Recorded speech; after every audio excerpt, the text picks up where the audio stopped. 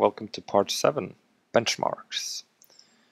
I ran some Xbench benchmarks of the rig at 2.66 gigahertz, and both of them, I ran it twice, showed around 200 points. I did a Cinebench benchmark, and I would say these are pretty representable benchmarks near the Mac Pro and the iMac i7.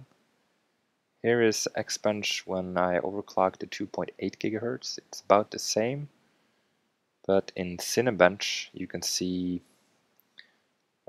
a good increase, and I'm actually having the same as iMac i7.